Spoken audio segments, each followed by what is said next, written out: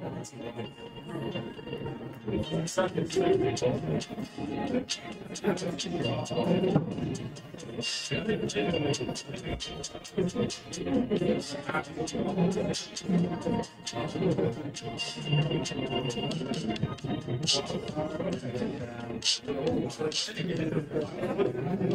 right, how's everybody doing? Everybody good? Excited to get started? We're about to go. We're about to go.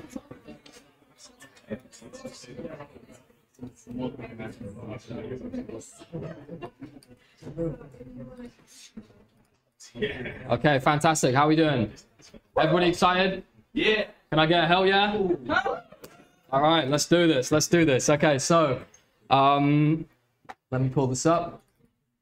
That's for you. I have a few announcements to make, and then we'll get straight into it. So the first announcement is that I know this stuff is really tough, and I know that we haven't got enough time in these sessions to dive into everything we want to get to know each other, to be able to help debug and that kind of things. So we've organized some what we call focus groups over the next, the next few days, and we'll do that every weekend. And if they're popular, maybe we'll do it more. If they're unpopular, maybe we'll do them less. So tomorrow, Saturday, and Sunday, as a trial, we'll do at least an hour of time to just come and hack together. We'll default to this location. If we need to go somewhere else, we will. That'll be from 4:30 to 5:30. So if you need help, you want to debug, you want to just come and be a part of the community and contribute, that'll be the place to do it. So hopefully that's really helpful to everybody. Okay. Yeah, that's right. Extra stuff for all of you. Okay, so I just need to figure out the stream. There's 10 things going on at once. All right, nice. So that's looking good. It's looking good.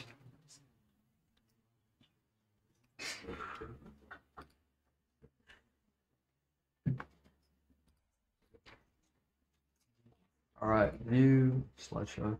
Okay, cool. So welcome back to the ChatGPT lectures, and I'm Harry Berg. Today, this is where we're at, just to, again, signpost where we are. So we're on Programming for Deep Learning, part 3. Today we're going to talk about neural networks. This is the intro to deep learning, and we should get a lot of hands-on time with it. And later, you will get a turn to build. One thing I want to shout out at the start is giveaway prizes. Like I said, today's the first day we're going to do it. It's a Thursday. It's the last day of the week. And I really want to build up the energy and keep you guys all engaged. So we've got some epic stuff to give away. Shall I tell them, or shall I tell them what it is in the intermission? At the end. Now we're going to announce it at the end. But I want to build up some more excitement. Okay, so we'll let you know what the prizes are in the middle. But now, you can just get a head start if you are excited. And at the end, one of you is going to win two things. Two things today. Two very exciting prizes. So all you need to do to be a part of that is, like I said before, post about how epic this is, about what the lecture is like, about what the experience is like, about what you're building. You're here building the future. It's the very first time it's happening. Very few people get this opportunity to be with such a great group of people and learn and work on it together. Tag me, tag AiCore, and make sure you're in Discord. Yes. And then we're good to go for the giveaway. So intermission, I'll announce what it is. End of the day, we will announce, we'll pick a favorite and winner for today. Another thing before we get into what we've got planned today is a lot of people have been asking me about what AiCore is. So I just want to give a very quick demo of that and let you guys know what we're doing when we're not here delivering lectures on ChatGPT. So AiCore, what do? We train people to be AI engineers so they can build the future, essentially taking people through a sequence of projects so they can get hands-on experience doing the things they would do in industry. Of course, a lot of that comes with the content, the kind of stuff that you've seen for the pathways we're looking at. But the most important thing is the projects. And so an overview of those you can see up here. There's a bunch of projects. It varies depending on which path you take, but essentially you do some basic projects to get warmed up. You go through a computer vision project to get hands-on with AI and programming that. you work on a project which is focused on cloud and software engineering to really build up your skills in GitHub, cloud, AWS, all that kind of good stuff, Docker. And then you choose a specialization. So a bit of insight into what the industry looks like right now. It seems like there are really 4 key pillars of AI and data. Those are data analytics, data engineering, data science, and machine learning engineering. And so they're the 4 specializations which you can choose to go through. And there's a number of projects for each of them, which are all based on real industry systems that we've talked with the engineers who built them and figured out what that looked like step by step building it. So for example, the one I've got here assigned to me as my active project is Facebook Marketplace's recommendation ranking system. On Facebook Marketplace, they got to recommend you products, they got to do it in the right order. There's a very complicated system behind that. And it uses machine learning to figure out what should be recommended in what order. Excuse me whilst I skip through this extremely long spotlight. And then we'll get to an overview of what that looks like. There is no skip because it's my first time on this demo account. And once we're there, you can see this. It's an outline of all of the milestones of the project. So each of these contain tasks, and you do those tasks. By going through that, at the end of this day, you will have built this system from end to end. So each of the tasks contains different tasks, and in each of them, you will also have some prerequisites, possibly. So if I skip through these tasks here and get to one that has some prerequisites, you can see here, there's a number of videos to go through. There I am. And the idea is that as you would in industry, as is the job, you learn in the flow of work. It's not like the whole course is just learn, and at the end there's a big capstone. It's you've really got to get hands-on with a project like you would if you were in industry. And then you have to learn on the job, which is really the job itself, is being able to learn what you need when you need it. So there's prerequisites intertwined with those tasks. Now, before we move on, the thing for me is just to reduce the gap as much as possible between what you practice and what you need to do in industry. And one of the biggest differences between most people when they practice and what you do in industry is that when you're in industry, you don't start from scratch. If you join a company, they're not going to say, here's an empty GitHub repo. They're going to say, there's a database running, there's code running in it, and there's this huge cloud infrastructure, and you need to jump into that. Which is why we developed a system which allows you to hit this button, set up a cloud environment, in this case an AWS environment, and jump into an existing pre-populated cloud environment, which will already have the database running, the database running, the data there, containers running code, etc. And that means you get a much more realistic experience without having to waste your time doing either a toy project or doing a lot of setup, which wouldn't be the job if you were really joining the company for the first time. So I can talk more about that later, but a lot of people were asking me about it. And so I just wanted to highlight what we do. Other thing is, at any point, hit this button, get live support, jump into a call with one of our support engineers. So any questions about that, feel free to ask me later. But we're here for a different purpose today. We are here to, as you saw, learn about neural networks. So I'll give you guys a second just to open up the portal and open up the Programming for Deep Learning pathway. Today, we're on this notebook, which is called Understanding Neural Networks.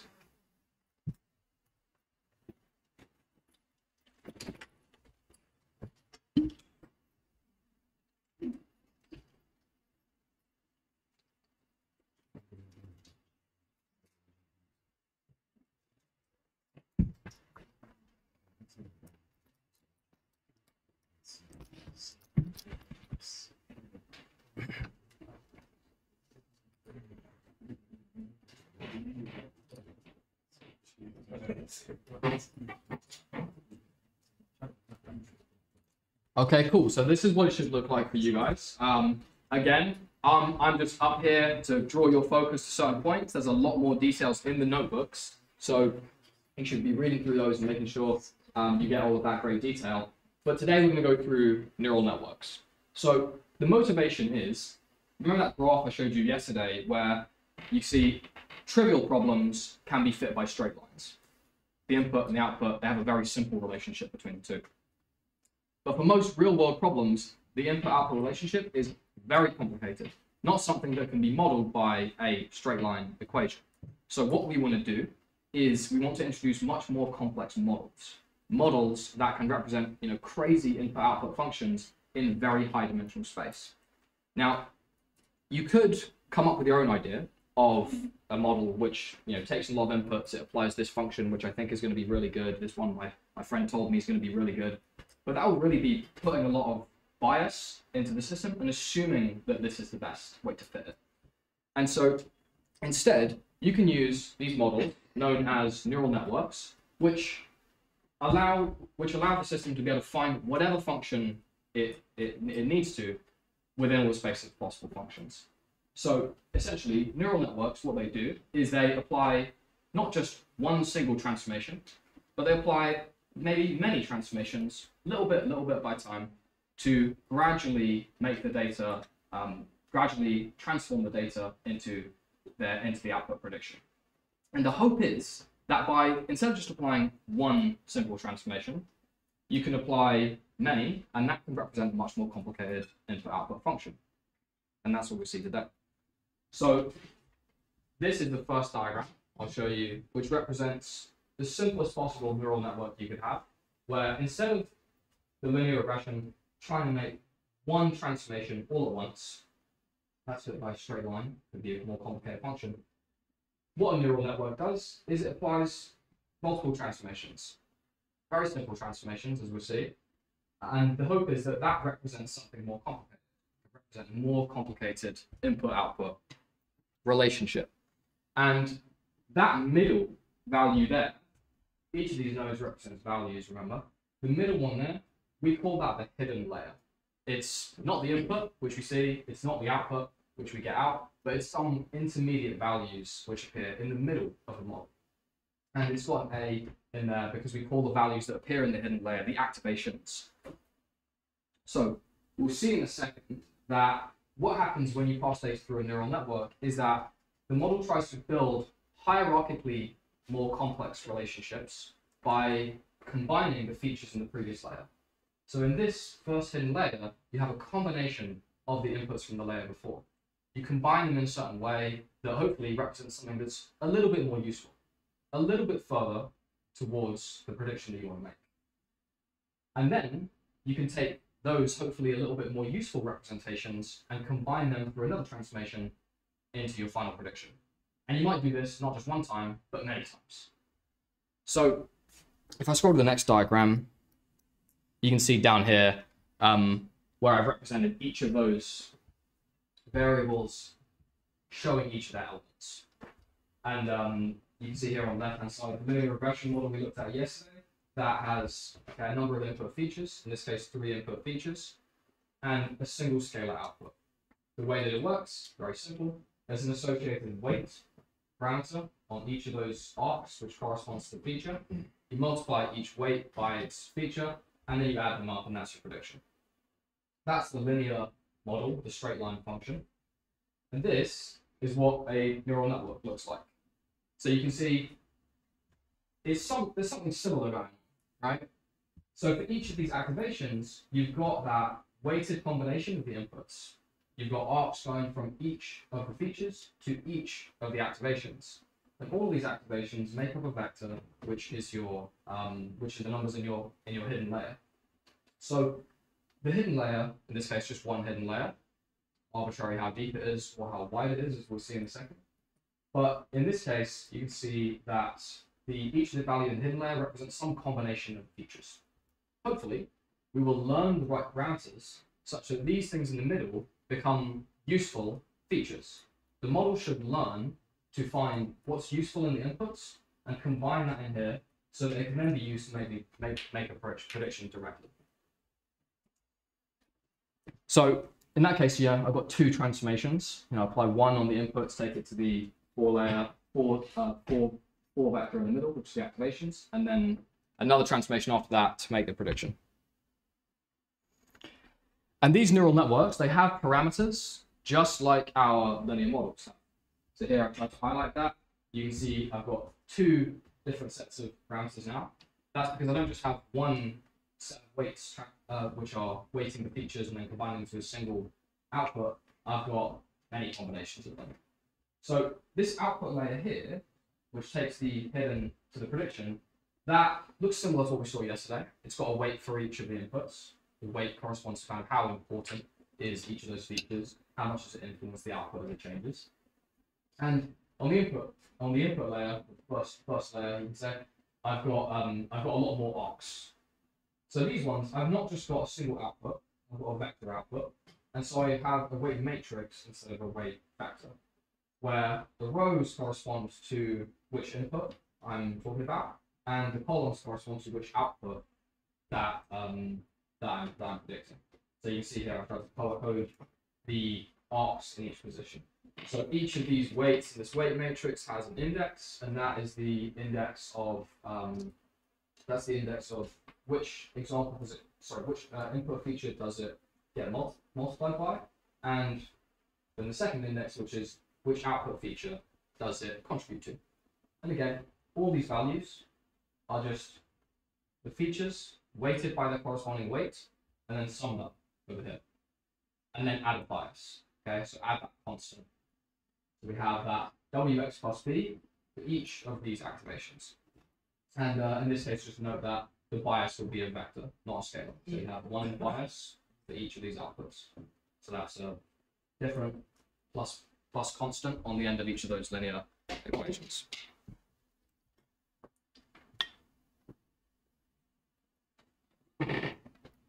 Very simple neural network there. The size is arbitrary. And that is the next thing that I want to show, is just that you could have more than one hidden layer. You could have many hidden layers, one after another, and they all work in exactly the same way. And you could also have different widths of these hidden layers. You could have a much wider, much shallower. They could all be different. They could all be the same. And through that, you can create any kind of architecture that you want. Now, on that point, not only the hidden layers can be different sizes, but so can the inputs and the outputs, as with the same in linear regression. So you can have any number of inputs and also any number of outputs. And so that makes this a very flexible model. You can choose, however many inputs it can take, however many outputs, and you can easily add or take away hidden layers. The idea, again, is that more transformations should allow us to represent more complicated functions. So generally, deeper models have a higher capacity to represent a wider range of functions.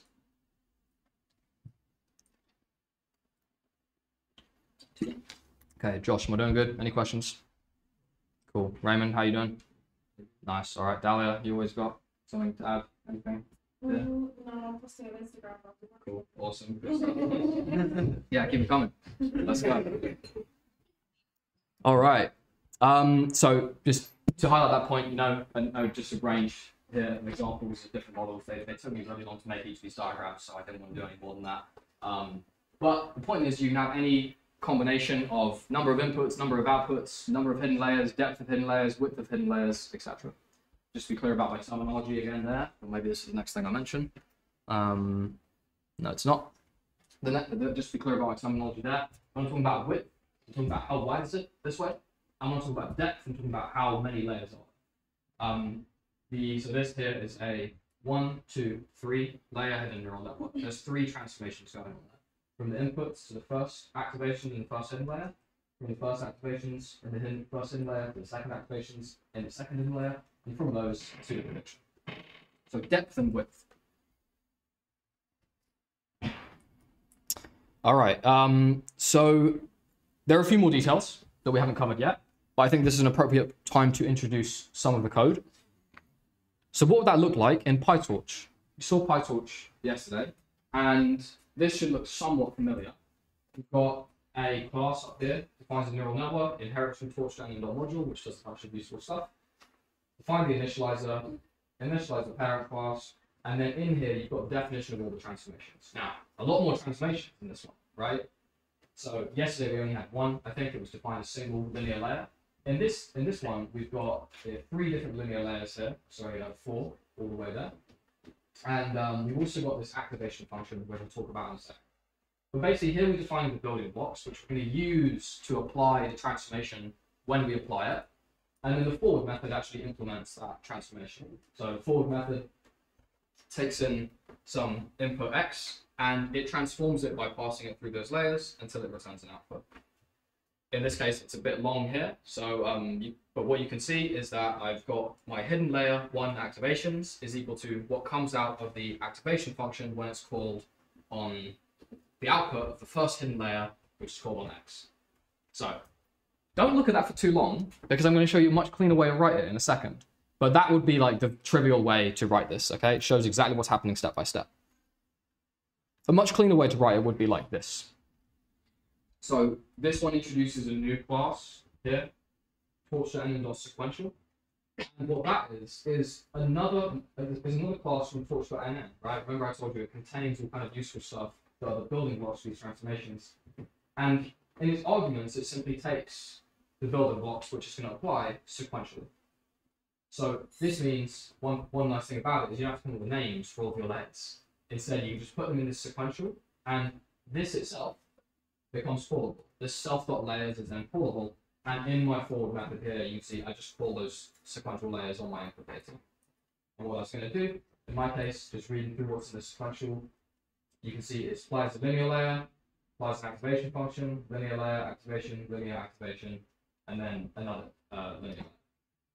So, before we get on to what's the activation function for, just notice the size of the layers in it. So you can see I take my number of inputs, and I've got a 256 dimensional first hidden layer, and then I go from 256 to 128 in the second layer, and I save 128 for the next layer, and then I finally combine my 128 activations in my final hidden layer into however many outputs I have. And the result of that is that you take in your inputs, pass them through all those layers, and then they're the right shape. Question? What is the best way in defining the width and the depth when you're training them? Yeah, great question. So it's definitely much more of an art than a science, figuring out the network architecture. A rule of thumb is start small and then increase if you notice your model underfitting. Because more layers and more width of layers is it should increase the capacity of your model. But computationally expensive. Exactly, yeah, it's computationally expensive, so there's obviously a larger cost to more computation, which have to happen if you have more layers, and there's many more parameters if you have wider layers. Great question.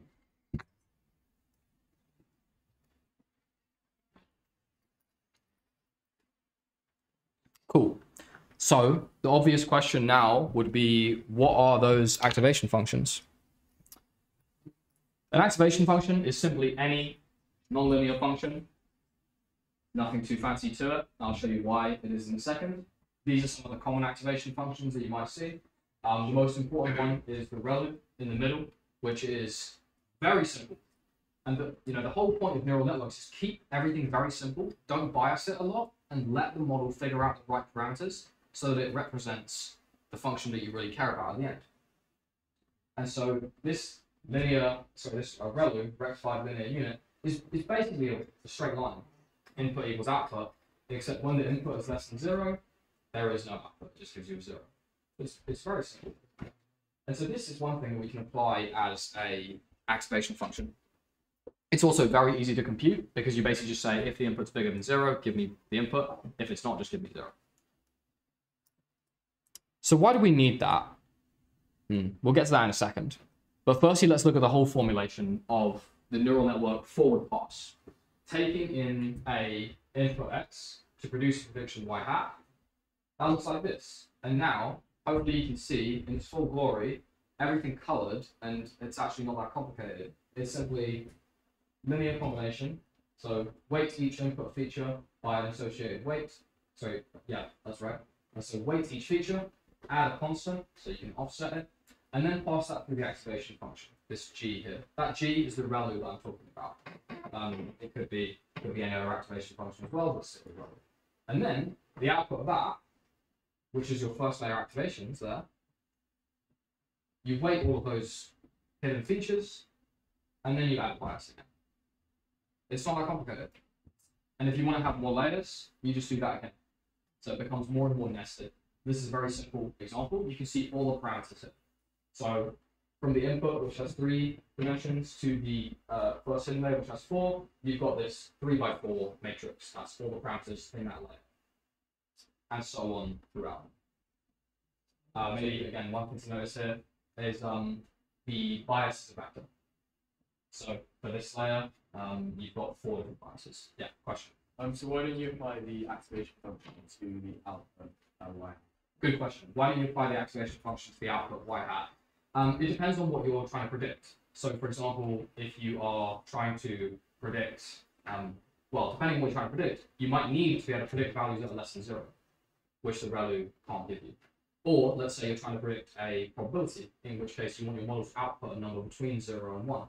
Well, then you should probably apply a different function which puts numbers in that range. So we'll get to why you need to apply activation functions at all in just a second. But your output, like, it's just as long as it can represent the range of numbers that you need it to. Great question. Cool. Yes. I've got the same question. Awesome. Cool. Same question. So let's take a look at why we need these things.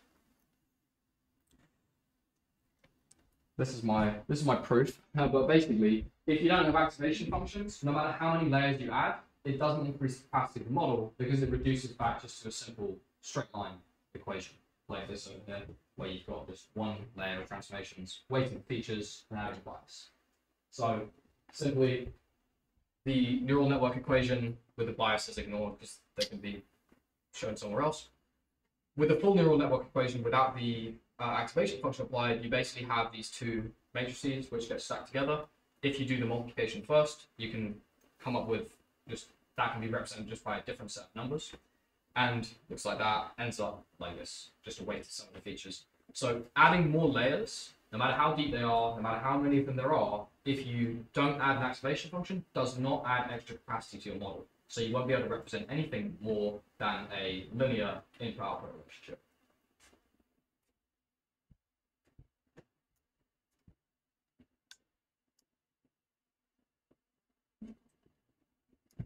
Okay.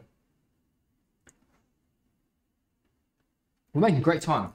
That's all the theory and the numbers and maths. Questions about that from anybody? All right, let's take a 3-minute break. Just around the room and get yourself a drink, and then we'll get back to it. All right.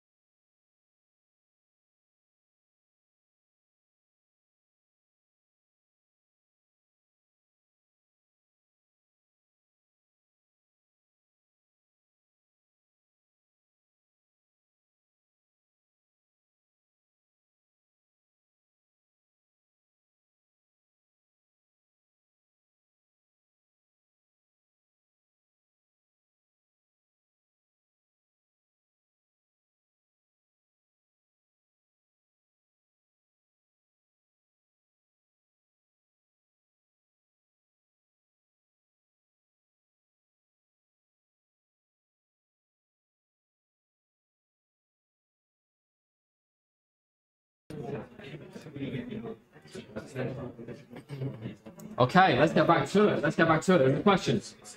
Got a question on Discord. Yeah. What's the other types of layers than linear layers, and are linear layers the only one used?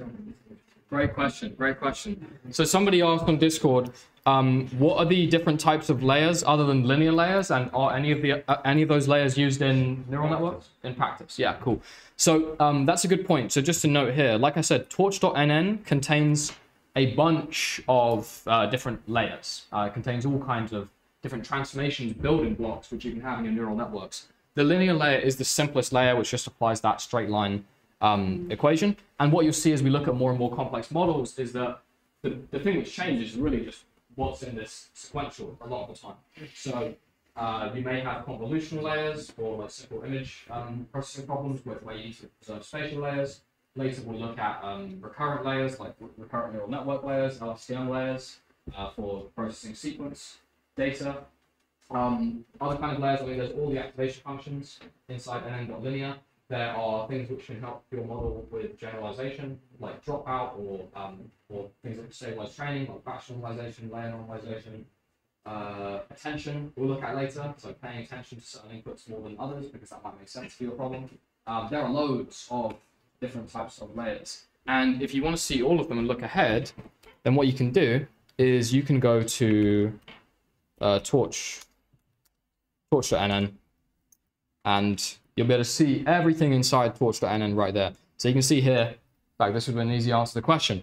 Here's the types of layers: containers, convolutional layers, pooling layers, padding layers, etc., and loss functions, etc. So, or even transformer layers. There you go. So take a look through this docs, and again, reading this is the key skill. Reading this is the key skill. Sweet. So plenty of layers in there. Lots of fun to be had. All right. Any other questions I want to ask about code layers? We'll move to the next bit. Sweet. Let's do it. So I touched on this earlier, but I think this is a really useful diagram. It's the only one I can't claim to have slaved over. But this one shows how neural networks are supposed to build hierarchical representations of the data.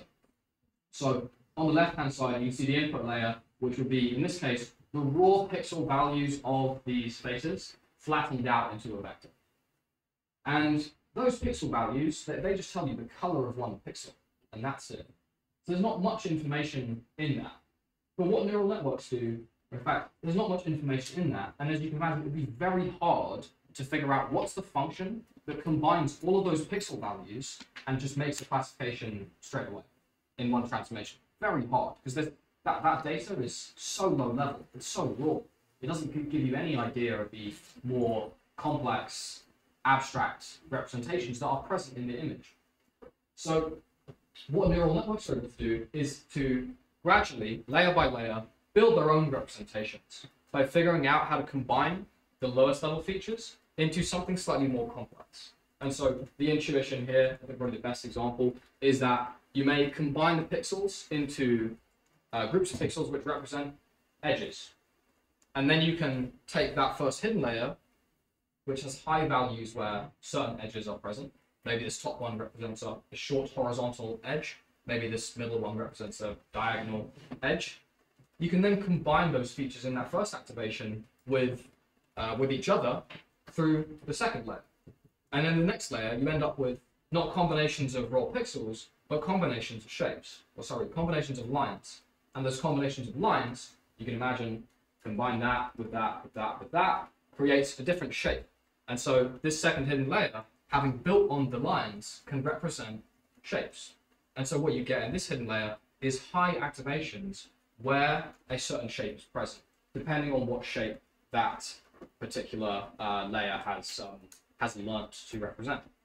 And so you can see here, these are the kind of things which might cause certain activations in the second hidden layer to activate highly. And then the third hidden layer will be combinations of those shapes. And those combinations of shapes, in this case, might build faces. So neural networks build that hierarchical feature representation, gradually building on each other until they represent things which are just kind of on a spectrum closer to the actual predictions which you want to be able to make. Question. Just going back to the focus of linking functions. So is the point of activation function to filter out certain features, like if the lower certain threshold probabilities below a certain threshold, you wouldn't take it on in the preceding layers? So is the point of activation functions to filter out certain features? The point of activation functions is purely to allow the model to represent more complicated input-output relationships. It's only ReLU that that actually kind of gives no input if the input's less than 0. So there may be something useful going on there. I'm not particularly an expert on activation functions, but other activation functions, for example, like the sigmoid, it's going to let something through whatever the value is. It's just going to have removed that linearity. It's got something to do with like how fast it changes. It can also help with the gradient, yeah, because so some this is a good point I haven't touched on actually. Don't know how deep we want to get into it or need to get into it, but some activation functions can have problems with when for example, in the sigmoid or the tan H, when the input or when the input is either very high or very low, they're very flat, and that flat part is basically a 0 gradient. When you compute the gradient of each of the model parameters, they get multiplied by 0, and so you can get this saturating gradient problem where there's not enough gradient signal to give the parameters enough of a nudge in the right direction. So ReLU can help with that a bit, because as long as the input's positive, then it's always going to have a nice strong +1 gradient. If it all happens to be negative, that might be a problem, but it's much less of a problem. And there are variations of the ReLU which can tackle that as well, such as the leaky ReLU, which doesn't have a 0 output of it. It's a very shallow gradient, so it still has some gradient. This is for back propagation. That's when we do the back propagation, which I'll talk about in a second. Exactly. Right. Great question. Hello. I just wanted to say that for those who were on Discord, when I first learned about the neural networks, I did not understand it. It was extremely hard for me to comprehend. But then I found this article which I now posted, and it's on Medium, and it basically explains how neural network is just a function multiplied by a function multiplied by a function multiplied by a function. And that article really helped me, so I don't know if maybe it would be useful for someone to kind of bring it down to a much more mathematical and basic level. Awesome. Yeah, great. Yeah. Anybody finds anything good, share it, because I think the best way to learn stuff is just immerse yourself in it. If you can see it from 10 different perspectives, hopefully mine is useful. At least it has your attention, so your mind's on the subject. But yeah, please share all those things. But yeah, neural networks is just a function of a function of a function of a function. Great. So, what do we want to talk through now? You can imagine different examples where that hierarchy might make sense. But the point is that these neural networks, they gradually build complex, high-level, abstract representations, like you see on the right, from raw, low-level, simple data representations. They build it up into something more and more complex. Okay, cool. So we've covered all of that. And now one thing that I want you guys to notice is that neural networks can have lots of parameters, lots more, right? So we saw up here, even this diagram, okay, you know, this feature matrix is already looking pretty big. And I can't underestimate how trivial and tiny of a network this is, you know? We're talking, like I said, if you've got an input image, then you've got 1 million inputs in your input layer. Many of the hidden layers might have, you know, in the order of hundreds of dimensions, or maybe 1,000, and you might have many, many more layers. And if you've got a layer which goes from 10 activations to 10 activations, well, that's 10 by 10 weights. So it gets big fast. So you've got a lot more parameters in these models. And if I run this cell and everything above it,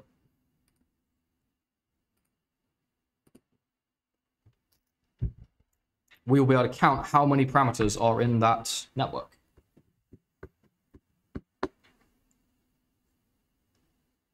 Our network, as a reminder, it looked like this.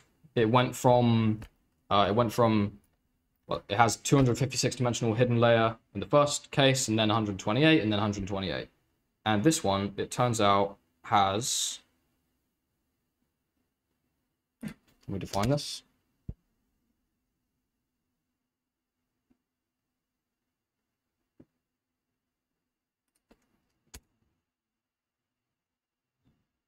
This one has 50,561 parameters. A lot more parameters than we saw previously. Simple function for you to figure out how that works. What is roughly the computation limit of the number of parameters? And by computational limit, you mean? Like what the computer can handle? Depends on your memory. So how many can you fit in? That's a good question. We can figure that out shortly. I'm not sure what precision they're stored, but yeah, it'll be a limit on how much memory you have in RAM or GPU. Good question. Let's figure that out shortly. Cool. So lots of parameters. Because there's lots of transformations going on, right? All of these transformations going on. Lots of parameters. All of them need a gradient.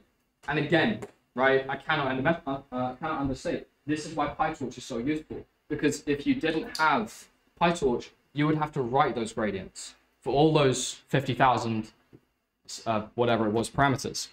Not for each of them, but for each set of them, each weight matrix, each bias. You'd need to written them out. So PyTorch will figure all of that out for you when we train this model. Okay, so now we can get onto the training. So this graph looks a lot like the one which I showed you yesterday, except this one's a lot bigger. But you can see a similar thing happening, right? This is a neural network with how many layers? 1, 2, 3 layers. I'll put this on the computer. On the left-hand side, you've got this input. We weight each of those inputs, get the activations, pass them through get the inputs to the activation, pass them through an activation function, get the activations, do that 2 more times, and then that gives us the prediction. The prediction, you then compare with the label and calculate the loss in this case. And once you've got that, you want to figure out, okay, well, how does the loss change as I change each of these parameters? That is, you want to know the rate of change of the loss with respect to the parameter. And to do that, you need to multiply all of the gradients together along the chain backward until you reach that parameter which you care about.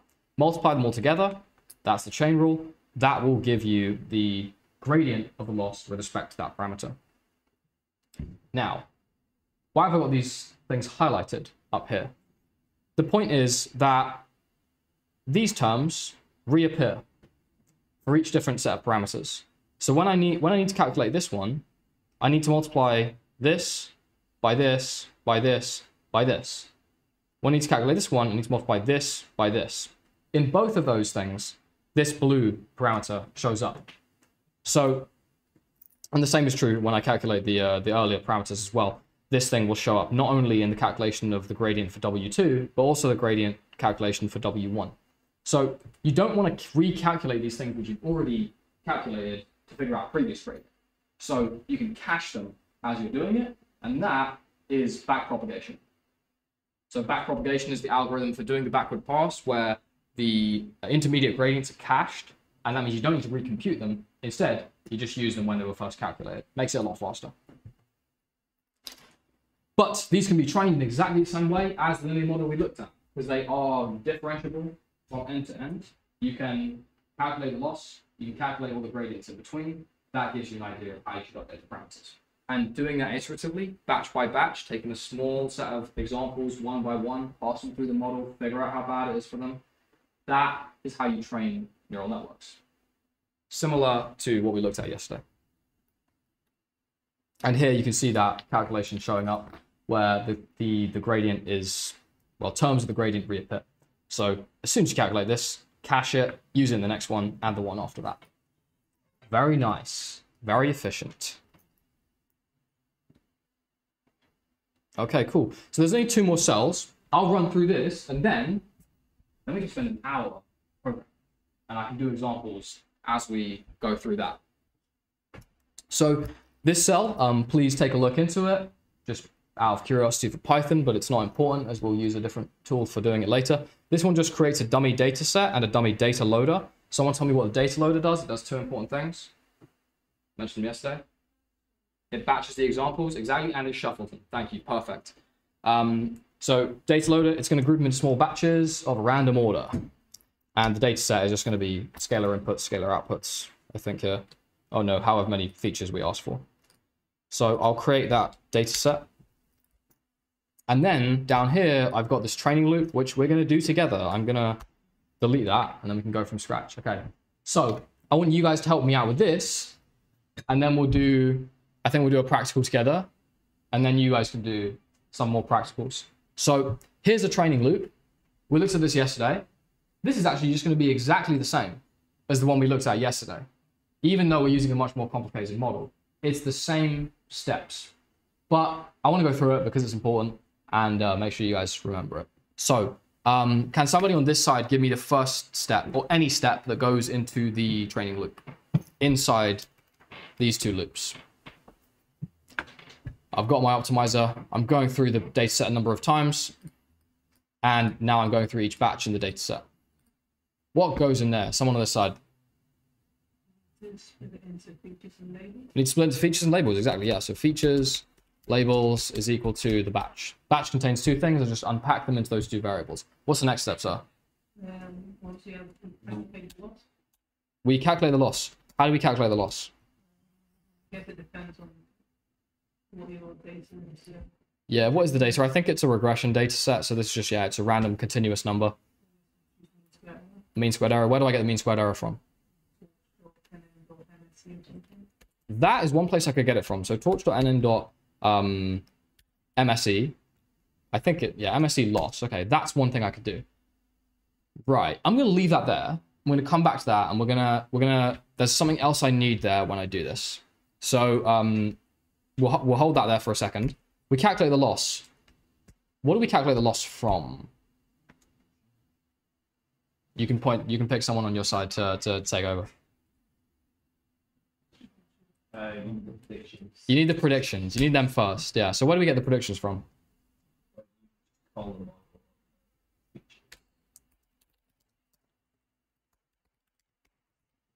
Something like that. Great. Fantastic.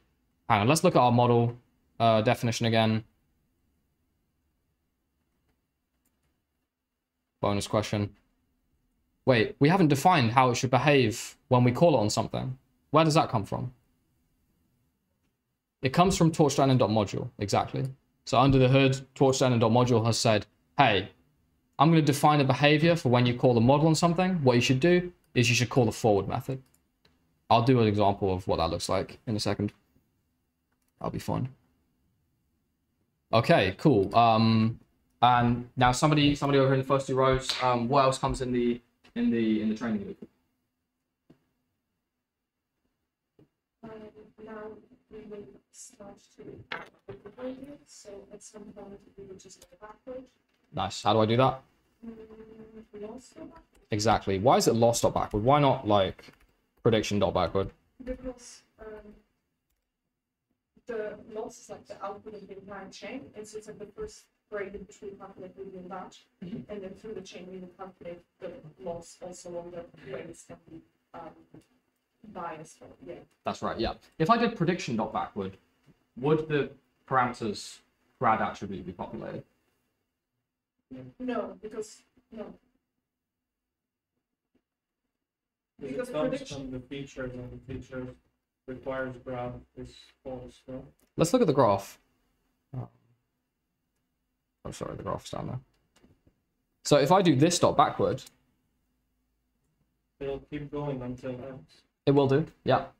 And so will I or will I not have the dot grad attribute populated with the parameters? You will. You will. Who was that? Yeah. Why is that? Just calculate the grad of prediction. You need the preceding Mhm. gradient. Yeah. So if we go backward from here, it's going to calculate this gradient, this gradient, this gradient, this gradient, this gradient, and this gradient. Yeah, but for that But one, not we the need but that. not this one. Yes, exactly. Yeah. So so the question is, what is going to be in the dot grad attribute? Is it going to be the right value in there? What do you think? If we start from loss. or Yeah. If we start from prediction, sorry, No. it's not going to be the right value. What's the value going to be in the dot grad attribute? Gradient of the prediction with respect. Exactly. Yeah. It's going to be the gradient of the prediction with respect to the parameter.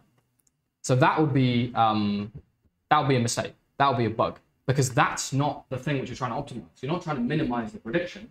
You don't want to move in the direction which reduces that most, because it might be that the correct prediction is bigger. So, Because the exactly. prediction doesn't tell us what's wrong. It is the loss function that tells us how. Yes, exactly. Yes. Yeah. The value of the prediction is, is meaningless without comparing it to the label. So you need to, the thing which you actually want to minimize is the loss. So that's what we want to know the gradient of with respect to each of the model parameters. So could you then just multiply by the DL by dy hat? Could you multiply it by DL by dy hat? If you had that, yeah, you could. That would work. It'd just be extra. Yeah. And it's manual. Yeah. Cool. Any other questions? That was solid. Yeah, you guys definitely get it if you understand that. Awesome. So we do lost dot backward. Thank you, Dalia. Perfect. Great work. What else goes in here? Someone from the middle on the right. Any suggestions?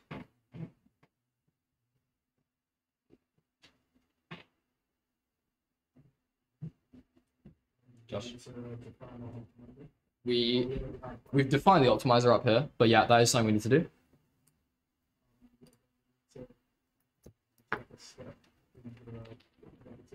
Yeah, we need to take a step in the negative gradient direction using the optimizer. So how do you do that?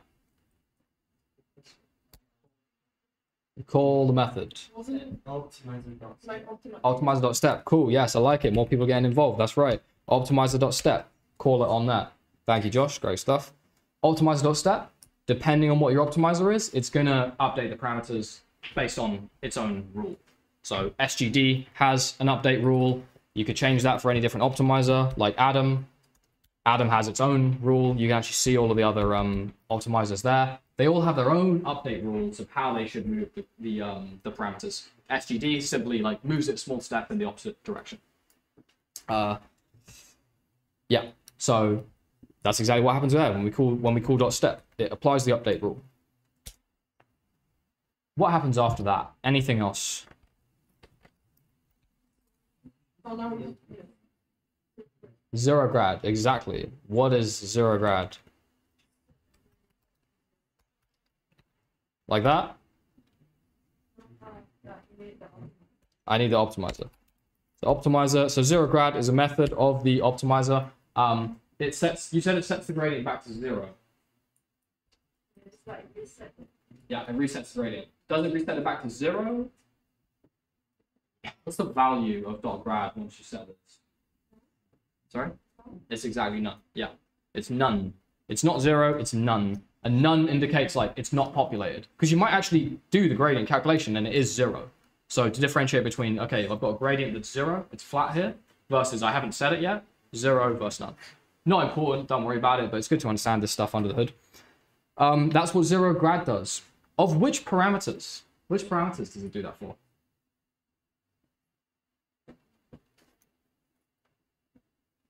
How does the optimizer know which parameters to optimize? Or to zero grad?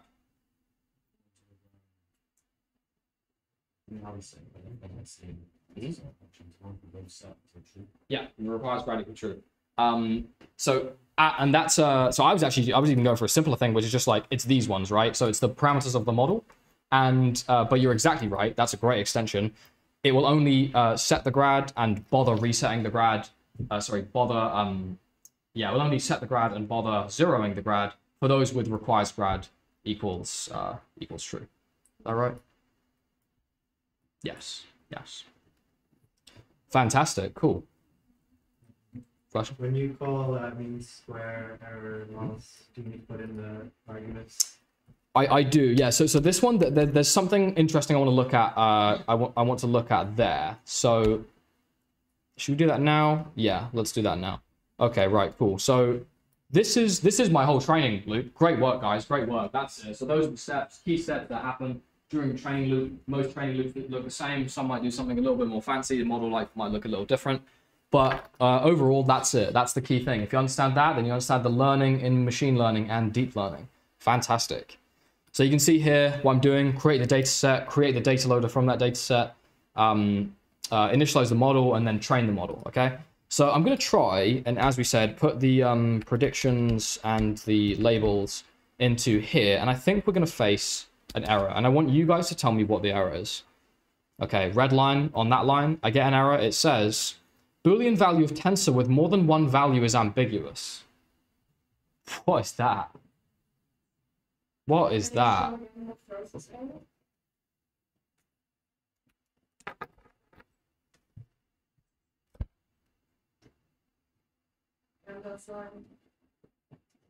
Yeah, it's on this line.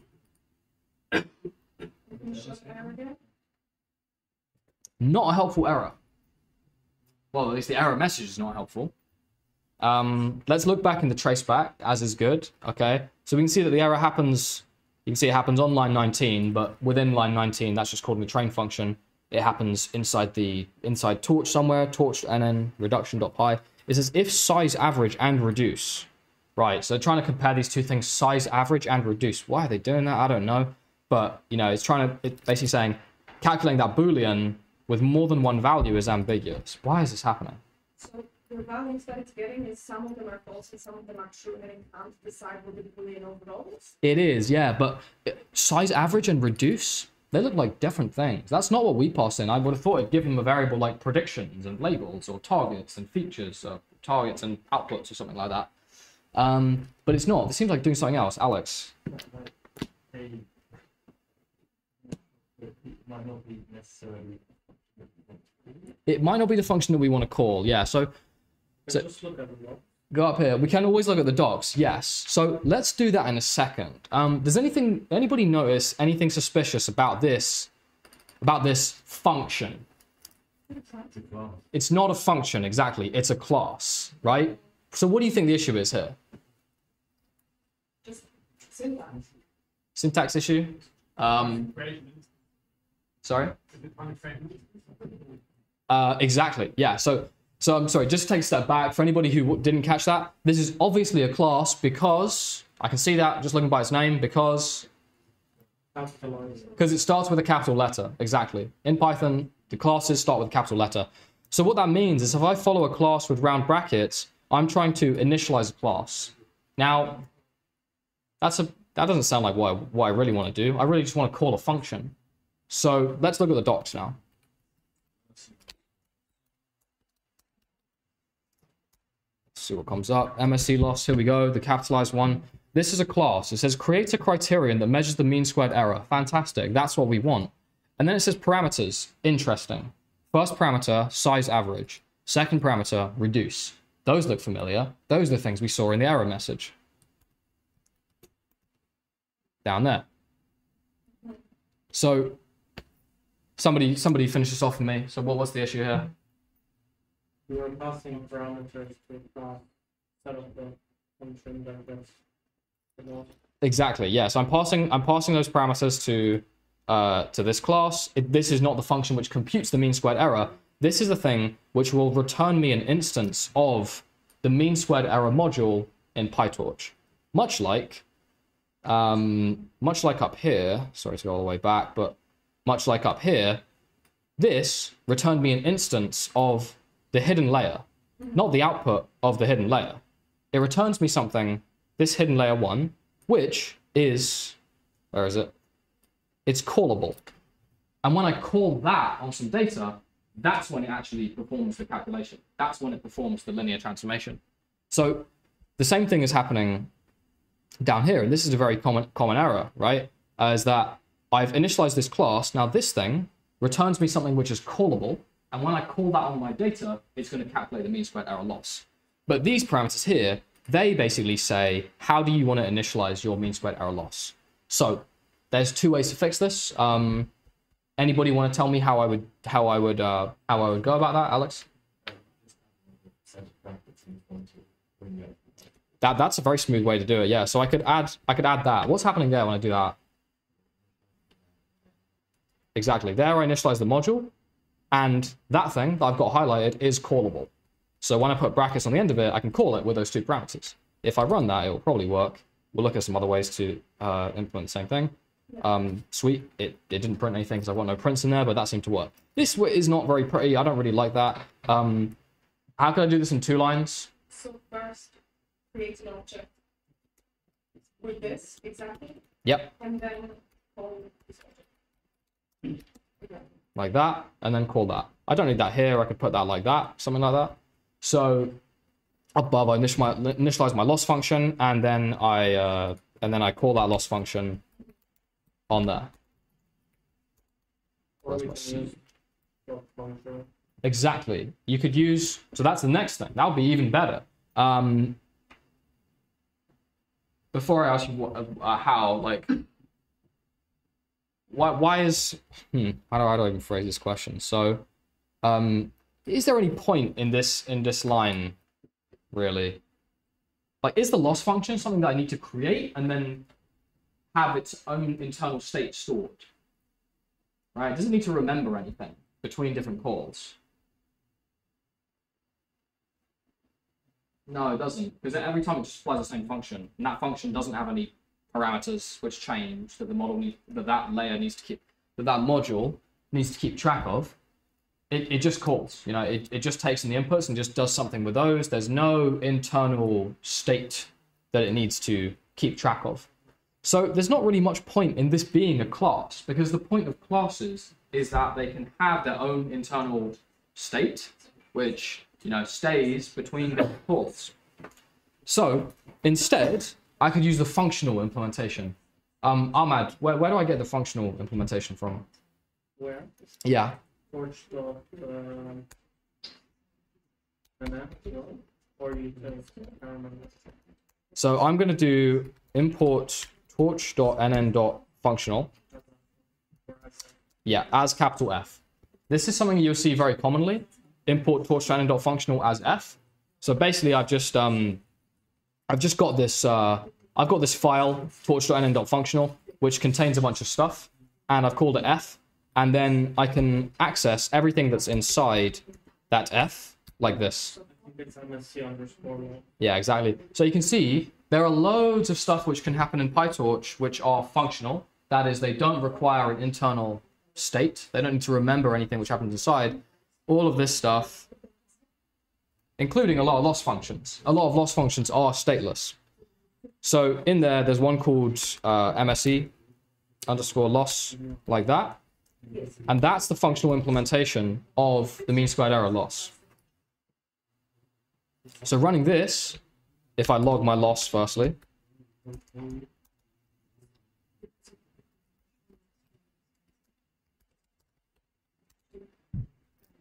this is what I get out, okay? We can see something's happening. I'm getting the loss, it seems to be working, the code is running. Now, every time I print my loss, I don't really want all of this. So if you have a scalar tensor, you can do dot item, and it will just give you the value. So there's the loss as we go forward, okay? Awesome. So that is the training of the neural network, well, building the network and training the network from end to end. And that, I think, is a good amount for you guys to get started with the practicals. And there's this practical here, which is using the MNIST dataset. And it's empty. That's not great. If I click on it like 7 times, it like eventually refreshes and it's going to stuff on it. Fantastic. That's, I don't know why that's up. I don't know why that is. But yeah, go with it. All right. Well, pull that up. See if you can figure that out. Maybe refresh the folder. Let me get it for you. Problem staging.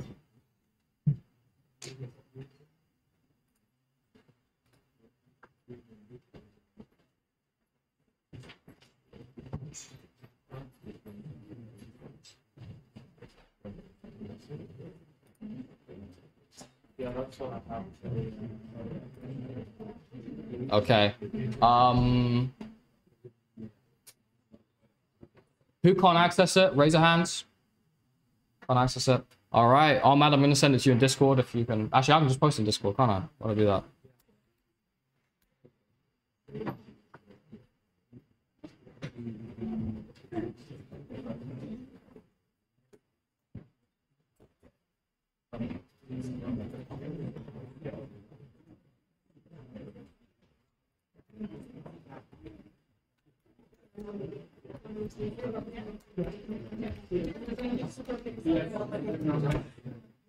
All right.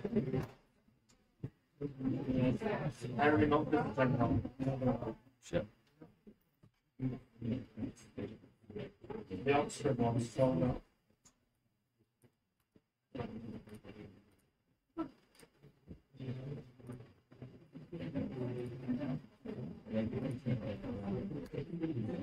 All right, nice. Yeah, so I just dropped that in Discord, and I want you guys to check that out. Have a play around with everything in here, and figure out some of the complexities of that. As I see some good problems that are exemplary, I'll pull them up and we'll go through them.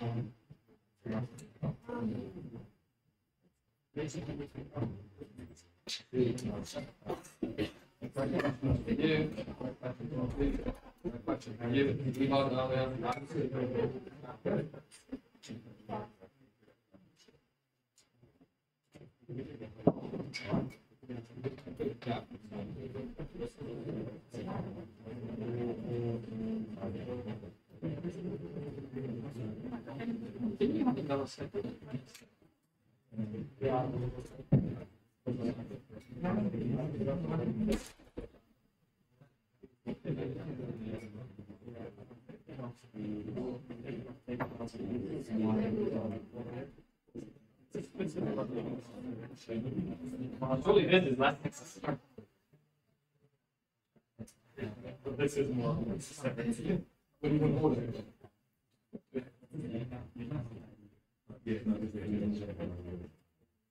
I love this next one.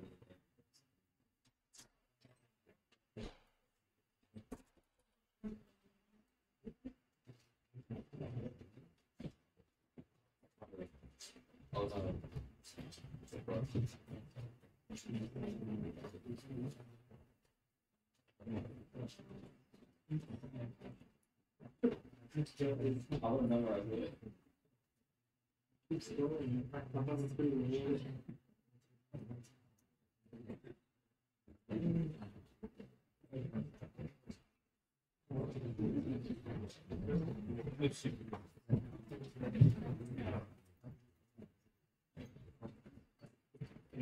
C++ wants to when you define a relationship between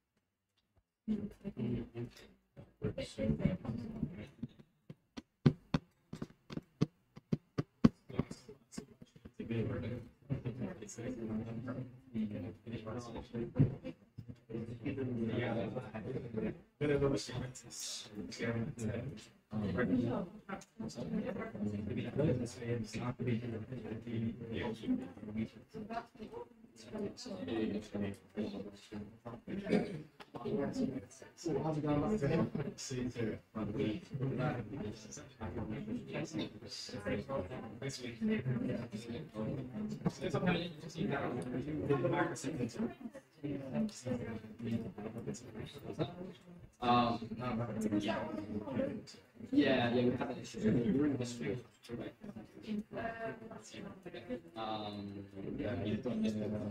Yes, actually.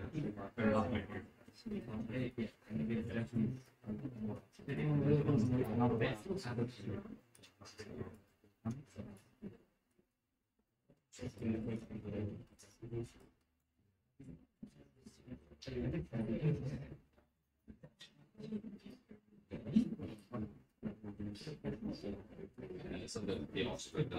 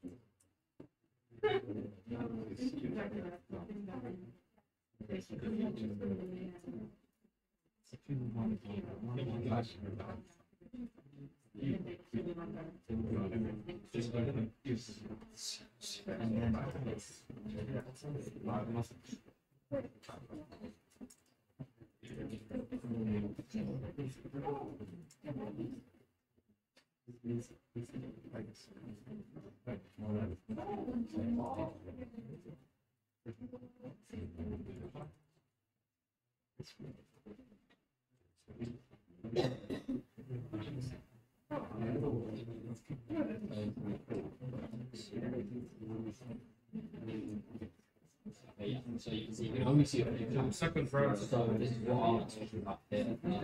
It's how they just give it the best to deal with. So we'll add to that. So we'll add to the.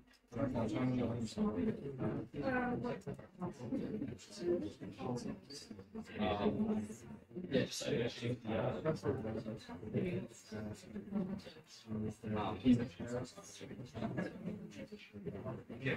don't necessarily have the same number.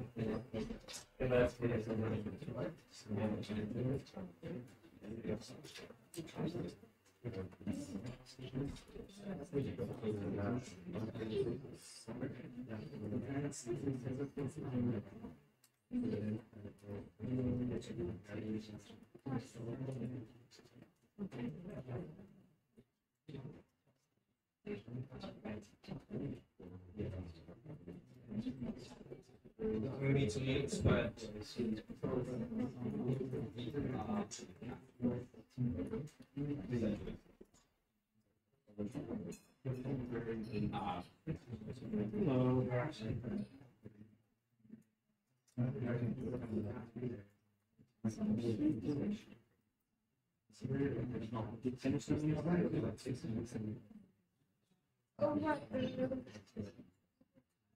yeah.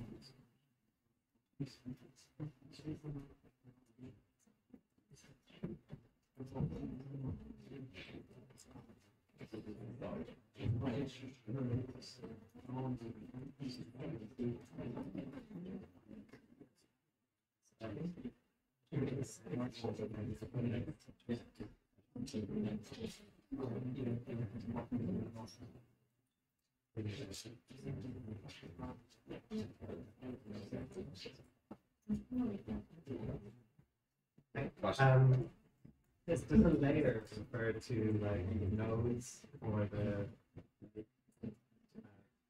It applies to like, so you have an input layer, which is all the vector of all the inputs. The first activation layer, which is all of those activations. so But another thing it might refer to is the transformation. So you can see a linear layer, a compound layer.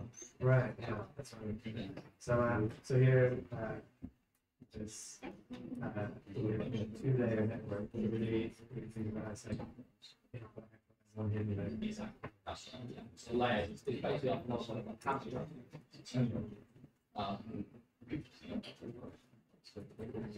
So we only have like one kind of a transformation between. So we have input there. Hidden layer. Exactly. Yeah, that's right.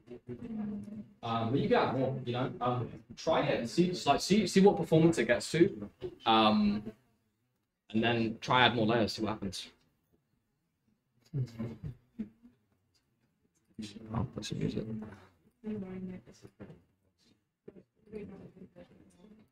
Okay,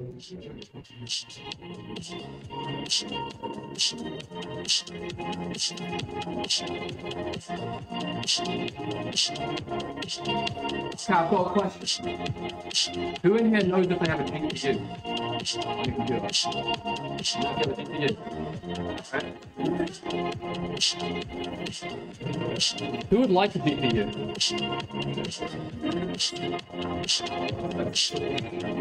In about 40 minutes, one of you is going to win, not just the GPU,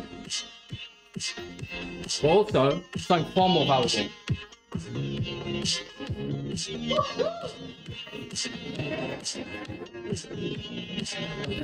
And all you have to do to enter, you know what you're doing.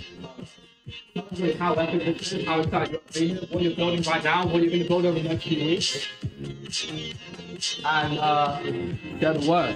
To be specific, this is actually a Jetson Nano.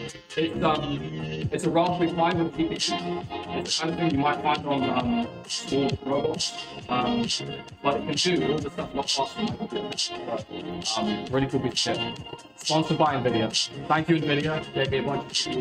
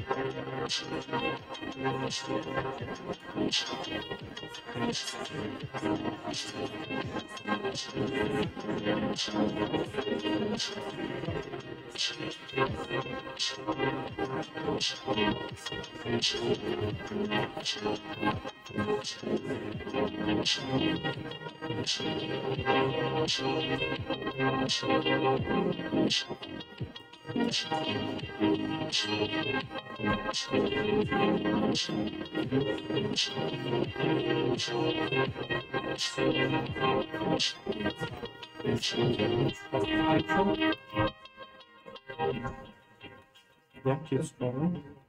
Here. Is that how we do it? What? For images, labels, and train them. Yeah. But I've never done it this way. I did it for Sorry,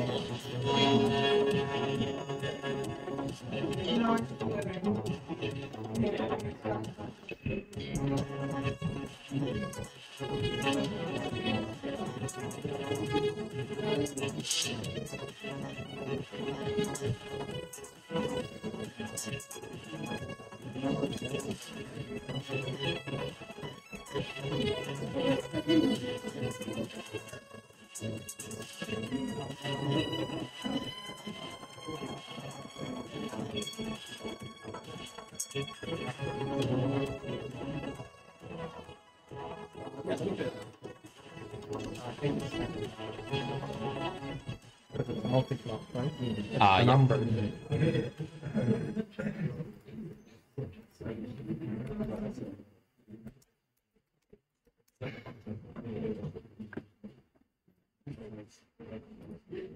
All right. I just want to show the MNIST dataset for anybody who's not aware of it. I should have clarified this earlier. But the MNIST dataset is, well, here's the PyTorch docs. I'm sure it links to, it doesn't link to it here, but the MNIST dataset looks like, let's line up an example. Oh dear. The MNIST dataset is a collection of images which all look like this. Each of them, a single one looks like this. It's a 28 by 28 pixel image, and each of them have a classification which is an index between 0 and 9 inclusive. So it's going to be one of those digits. So what our input to the network needs to look like is all of this flattened into a vector, because the current neural networks that we've looked at so far, they can only deal with vector inputs, not matrix inputs, which this grid would be.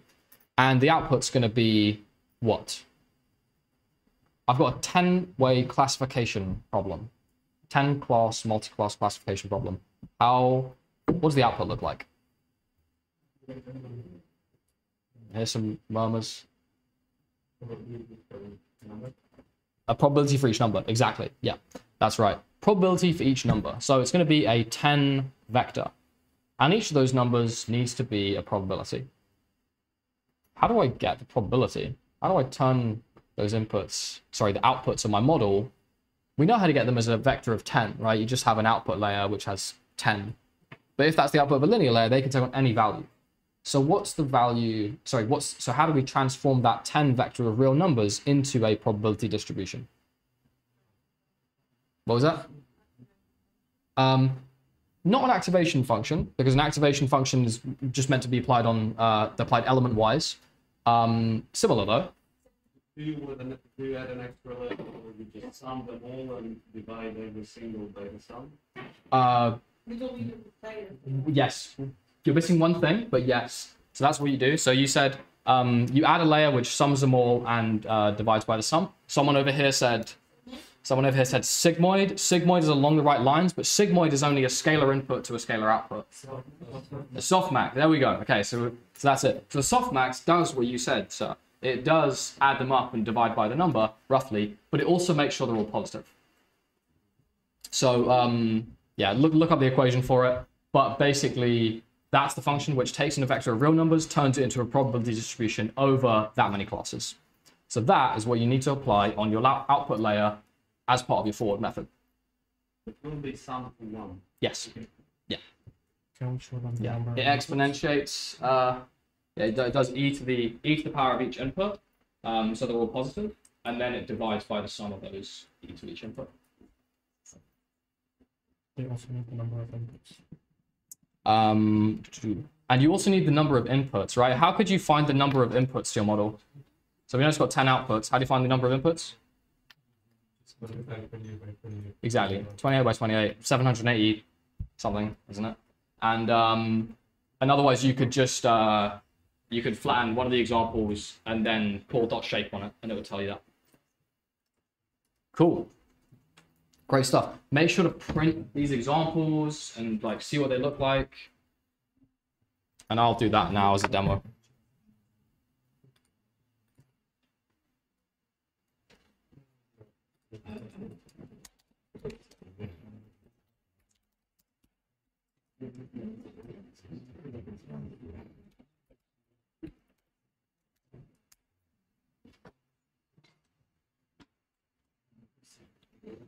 I didn't announce one thing, but what's happening after this, Ahmed?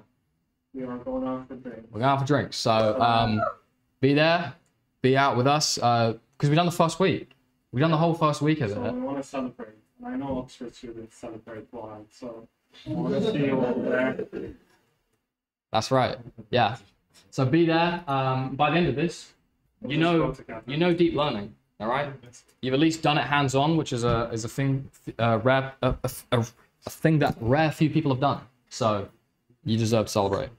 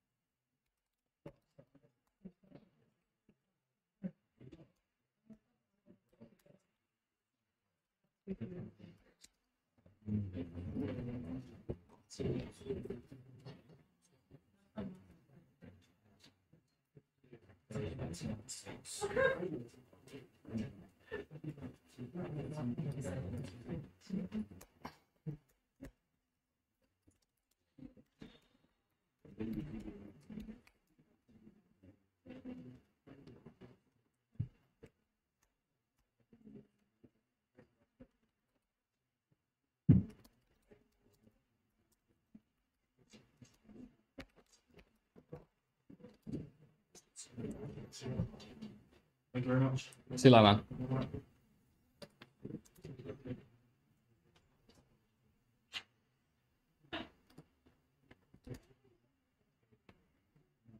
All right, so this is what one of the features looks like. It's a lot of numbers. And that's because we've applied this transform to it, which turns it to a tensor and normalizes the values. If we remove that transform, this is what comes out when I print the features. It says It's a pill image, a Python image library image of 28 by 28, just by removing the transform that was. And now if I do features, which is this image dot show, it doesn't show up in Colab.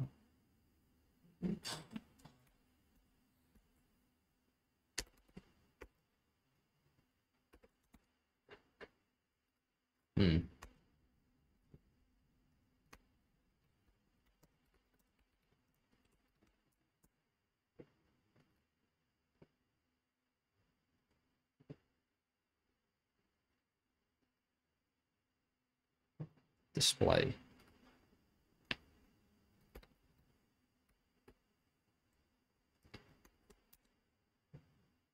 All right, that's what the example looks like. It's tiny.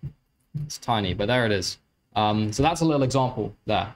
I just called this built-in display function, which comes with Colab or Jupyter Notebooks, and it shows you the example. If I print the labels, or the label, you can see it's a 5.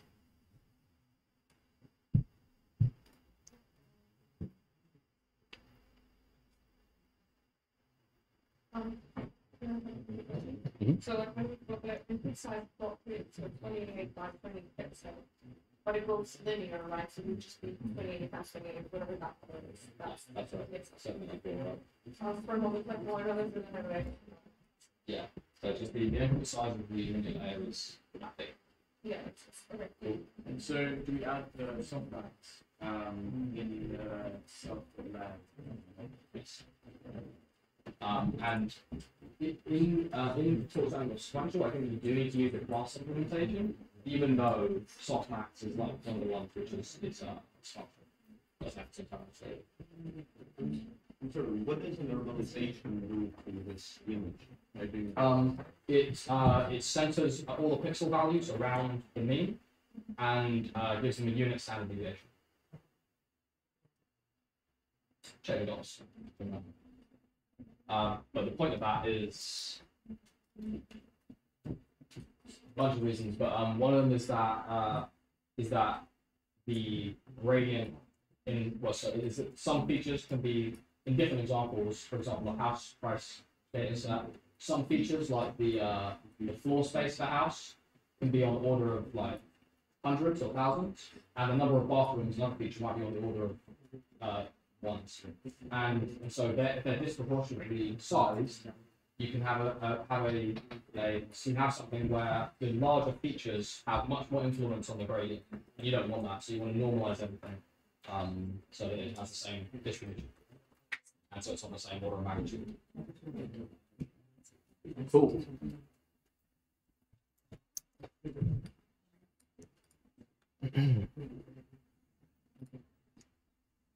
I'm going to ask for the criteria for that. Yes. So Which maybe function do we use for multi-class?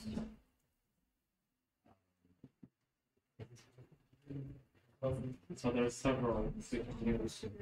You can use the accuracy, the precision, or the F1 score. I think we use the F1 score because you can't use those are the performance metrics, but you can't use them as a loss function because you can't differentiate. not even the F1. No, because it comes from the false rate, which changed it to one class, changed it to one class. So you need to use. Yeah, right. You need to use the cross piece. Yeah. Oh, That was the loss function mentioned in the beginning of the first level.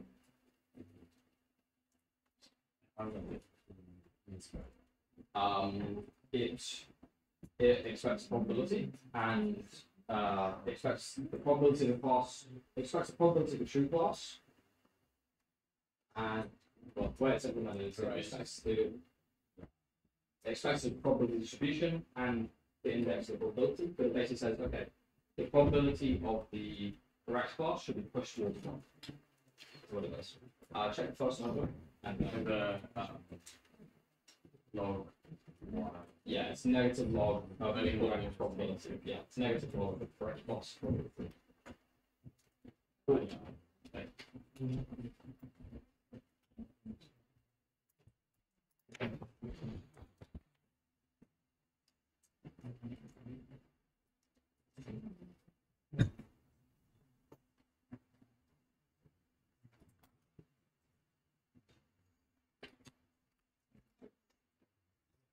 Okay, I wanted to do a quick demonstration here just to highlight what sequential is and give you a better understanding of how the torch.nn.module works.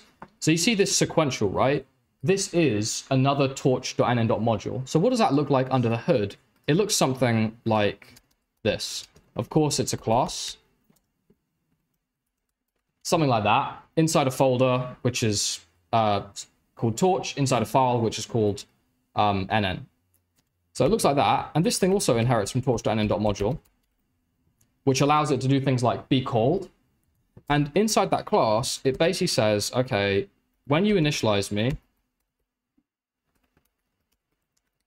I want you to pass in like many different transforms, right? Transform, or maybe many different modules. So module 1, module 2, and so on, all the way. In fact, you can pass as many as you want. And a way to write that in Python is to say something like this, star args.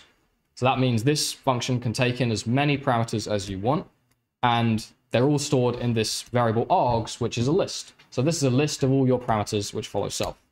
And then it'll say self.layers is equal to args, and then it will have its own forward method, much like our methods already have, much like our models have. So what happens to that forward method? Any guesses?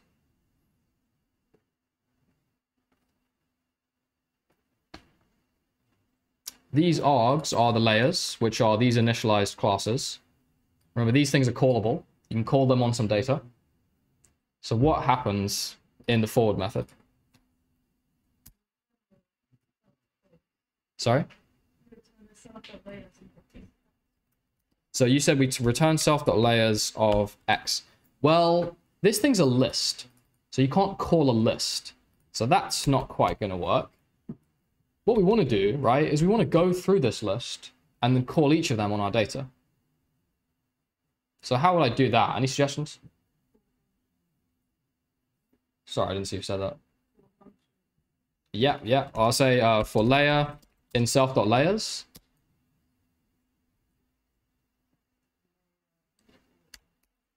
Call the layer on x, and then assign that to x.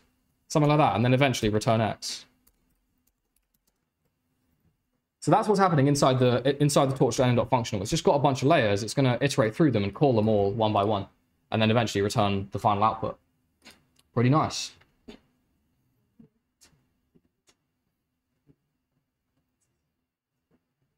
Can you maybe explain, because in the note that we're working in, there is also the like running loss, and you're going to be like adding the current loss item to the running loss. That's because we are going later to plot it to see. Yeah. I'll show. I don't really like that approach, so I'll show you a different approach now. But yeah, one thing that wasn't great about our implementation down below was that printing these values is not very helpful. I can't really see like how's that trending. So I want to introduce you to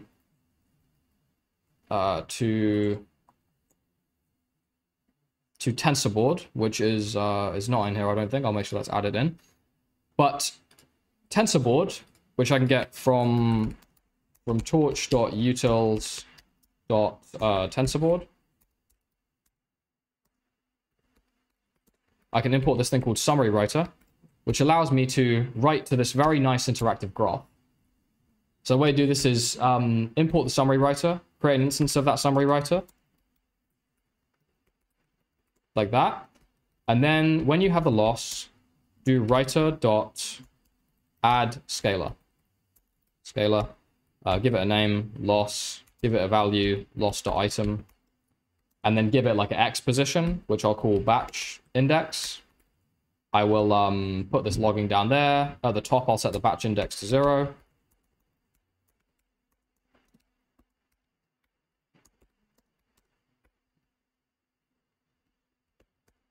And then down here, I'll increment the batch index every time I iterate through one.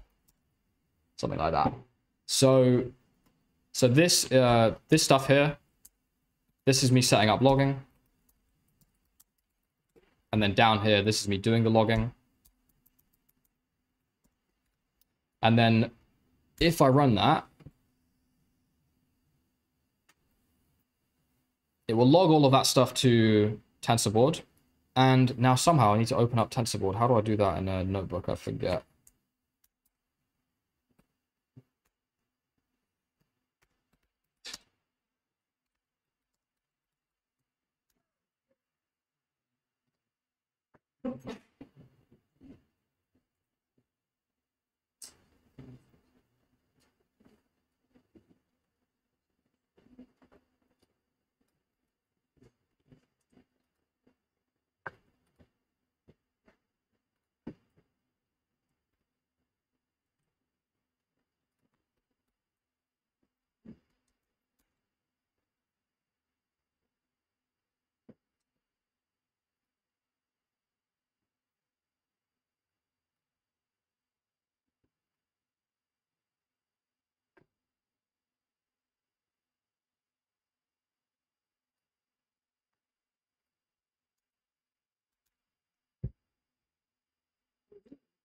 So that's how you do it, as you see. Just found out. Use these magic things to launch TensorBoard, and then it's created this thing, which is supposed to contain my data. It said the log directory is called logs. I think the default is actually not logs, it's runs.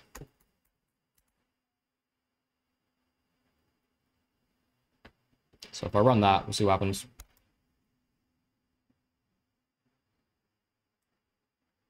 There it is. Hey. Here's the loss. Doesn't look great. I think maybe you're running it on the random data set. I am running on a random data set, and it is going down, right? So you toggle this thing, you can see the smoothing, and it is going down in general. That looks good. It gets pretty low, and Why is there a repetitive pattern? why is there a particular pattern? Maybe the learning rate is not having fun, and we are like overshooting the local and when we can't convert it. I don't think I would explain the repeated pattern. I might explain some funny non-convergence. I'm not. Yeah, we're not shuffling the training data. If you look in the notebook up here, when we create that dummy data set, there's no shuffling there. And that's why shuffling the data loader is important. So what's happening down here, if I'm not mistaken, is when you see the pattern begin to repeat, that's the start of the epoch. And so what happens, I believe, is like the model gets it trains on the data set as it goes through the batches, and as it gets towards the end of the epoch, it's kind of forgotten a lot about what it learned about the first example in this epoch. And so then when the data loader resets, it gets to the example which it had seen most far away, and it's kind of forgotten that, which is why the loss jumps up again. And then it goes through the I guess the same amount of useful information as it looks at each batch in the same order, which is why you get the repeating pattern. Amazing. Are you sure we have about it in this function for the young adults? Yeah, for sure. I'll leave that up there. So this is an alternative to the running loss. Yeah, I think it requires you to know about TensorBoard, but that's only a 2-minute lesson. So I'd recommend doing this because it gives you more interactiveness as well. Okay. Would you guys just do that? Sure. I'm just conscious that we're running out of time. Okay. You can also see what you guys came up with. So you have to use 0 gram because every time you do dot backward, it doesn't overwrite the gradients. It adds. It can be useful in some cases, but it doesn't overwrite.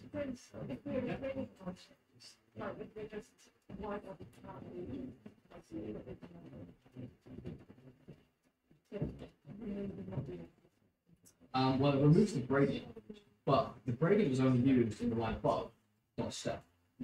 So when we call dot step, the optimizer looks through all the parameters which it's tracking and uses the gradient to update.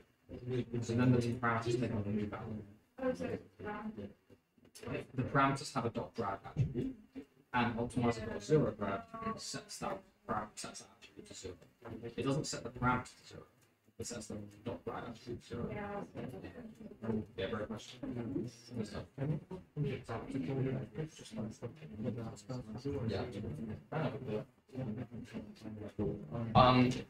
I think we're going to run a little over, guys, but I'll go through the practical, and then we'll give our prize, and we'll wrap up and have a drink.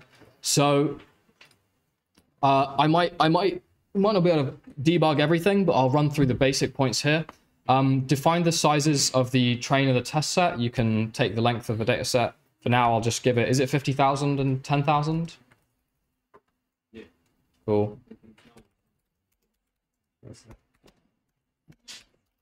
So train len, test len is equal to that. And use the random split. So I can do from torch dot utils dot data, use the random split. Random split of the data. This one takes in the data set, mnist data set in my case. And then the train, and then the list of the lengths, train len and test len. So that's my train set and my test set.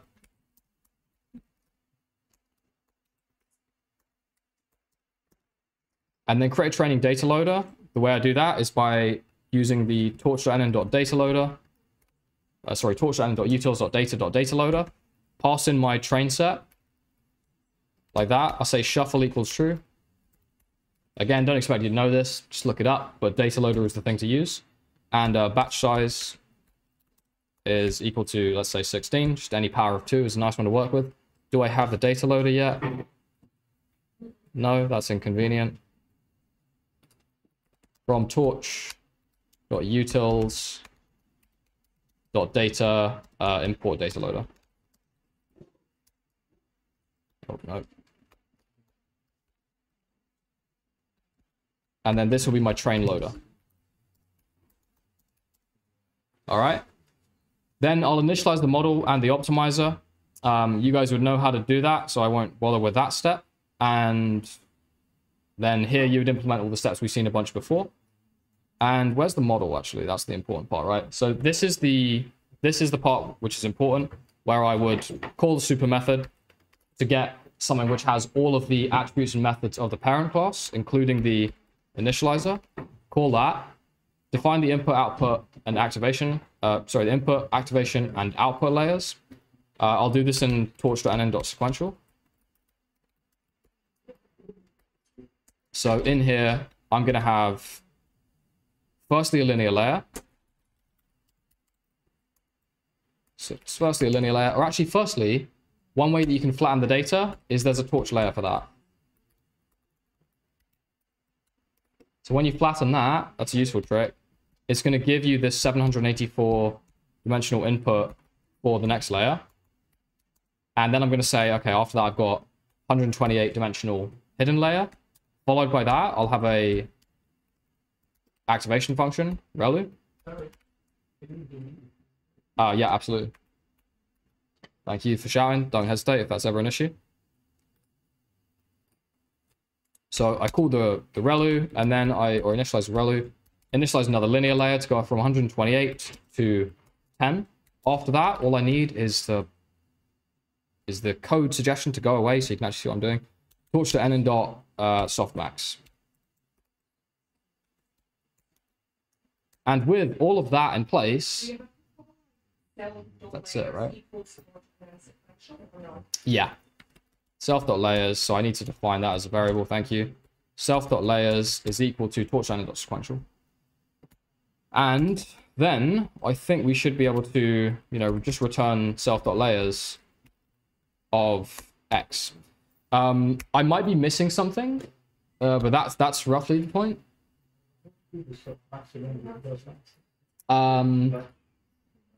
Yeah, you need to specify which dimension it goes along, doesn't it? It takes this parameter dim. It's optional, so I think it's gonna assume, like I said last week, right? Oh, sorry, yesterday. The one rule you can remember for PyTorch is the first dimension is the batch dimension. So by default, this softmax is going to softmax over the columns, not over the rows by default. Yeah. And the same is for all of these, right? Because when you pass in an example to your data set, you pass in a whole batch all at once. So it processes them all in parallel. So this X might be, in my case, where the batch size is 16, this X might be 16 by 784. And it will process each of those rows as a different item in the batch. And they will each go through these transformations. It'll be 28 by 28, and then it'll get flattened. Encourage you guys to print, to like cut out some of this and print the shape of what comes out, all that sort of thing. Cool. The only other thing which I think is important to notice, which you'll need to do, is calculate the loss. What loss function do we use for multi-class classification? Alex? Sorry? The cross entropy, exactly, yeah. So torch dot, or if I've got functional as f, I just do f dot cross entropy. Cross entropy loss, I think it is, something like that. Take that between the predictions, which in my case is a distribution over all of the classes possible. So that's a 10 vector for each example. So this predictions might actually be batch size by class size, so 16 by 10. And then I pass in a vector of the labels here. So that would be my labels, which I would get from the batch above. And out of this, I get the loss. That's how I would do that, okay? So that cross entropy loss, that's the first time we've seen that since talking about the equation on Tuesday. But that's the loss function for multi-class classification. Now F, what is the sum? Torch.n.functional. So you would do import torch.n.functional as F. There is a whole lesson on torch.n.functional, which you can see here. I'd like you guys to check that out. I'd also like you guys to check out linear models, and you can check out the PyTorch on GPU if you have one. We've just done understanding neural networks, and what might be useful, we'll probably scan over it on Monday, will be custom PyTorch datasets. But that's all we're going to do today. That was understanding neural networks. And this is really the essential part that you need to get to understand how to program for deep learning. Next week, we'll start off with one session to finish off this part of the series, where we'll go through pre-trained models and what else? And we'll probably look at that custom datasets there. Okay. Cool. Wow. Now we only have to announce the winner of the first giveaway. So if you bear with me for 2 minutes, we'll figure that out. Pamela, Ahmed, I need you here to scrutinize this. Hang around for a second, guys. Let it build up. Let it build up. Stomp your feet. Let's hear it. And then I'm going to announce the winner.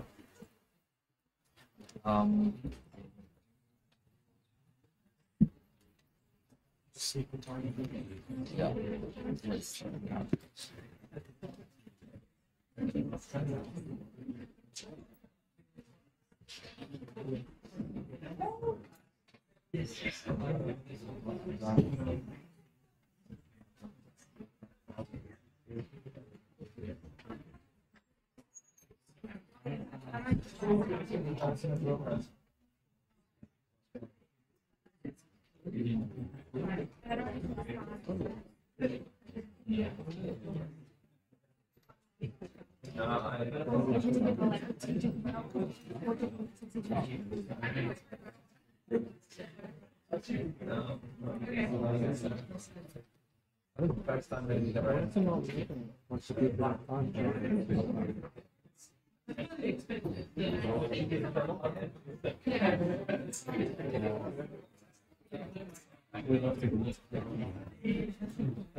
All right, okay, everybody, the time has come.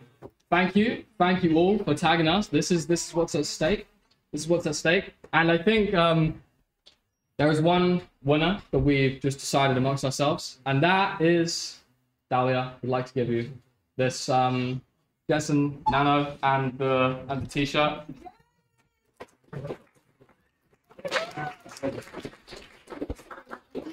Awesome. Keep it coming, guys. Let's do it. I'm really excited for next week. This is the penultimate lesson of the programming for deep learning part. And tomorrow we'll be getting started. Next week we'll be getting started with natural language processing, and then beyond that, into much more complex models. It's been my pleasure to have you. Come and get Probably with us. next week as well. Yeah.